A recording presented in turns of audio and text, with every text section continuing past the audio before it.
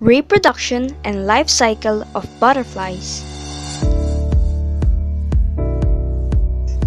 In this video, you will learn the reproduction and life cycle of butterflies. Reproduction in butterflies begins with courtship, during which the male vigorously flaps its wings, releasing a dust of microscopic scales carrying pheromones above the female's antennae. These male's pheromones act as a sexual stimulant to the female. An adult female lays approximately 100 eggs. Some butterflies lay eggs in groups, but others lay a single egg distributed in many plants. Major events in the life cycle of a butterfly. A girl butterfly lays the eggs on a leaf.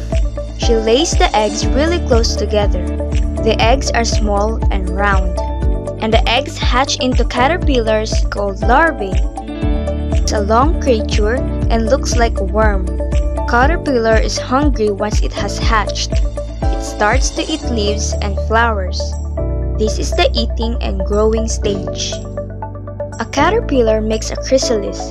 Another name for a chrysalis is pupa. It is mostly brown or green.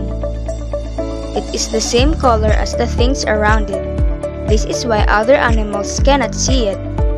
This protects it and keeps it from getting hurt.